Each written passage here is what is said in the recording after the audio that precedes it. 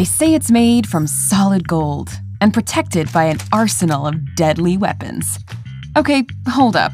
The president's cabinet isn't a piece of furniture, people. You've seen POTUS sitting at a table surrounded by suited advisors in the White House, right?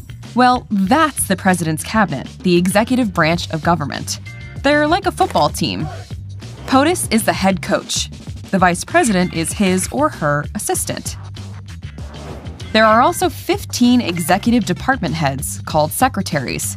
They're joined by other cabinet-level members, including people like the White House Chief of Staff, UN Ambassador, and the Attorney General. It's the cabinet's job to oversee the implementation of government policies and programs, and advise the president on anything relating to their departments, so that POTUS is able to make the important decisions that affect all of us. Increasing NASA's budget by $6 billion over the next 5 years.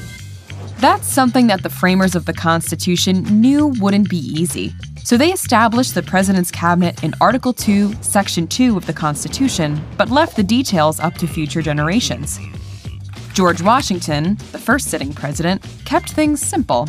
He appointed just 4 cabinet members to his administration, including Thomas Jefferson and Alexander Hamilton, who really didn't get along, by the way. As the nation continued to grow, more cabinet members were added to the mix. As the head of the executive branch, the president gets to pick his team. POTUS can appoint members on any criteria.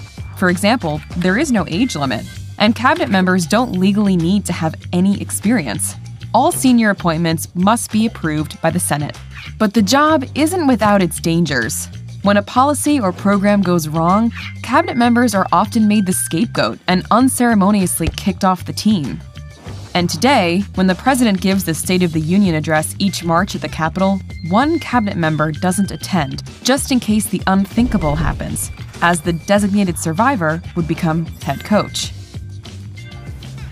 Why do you think it is important that a president has a cabinet?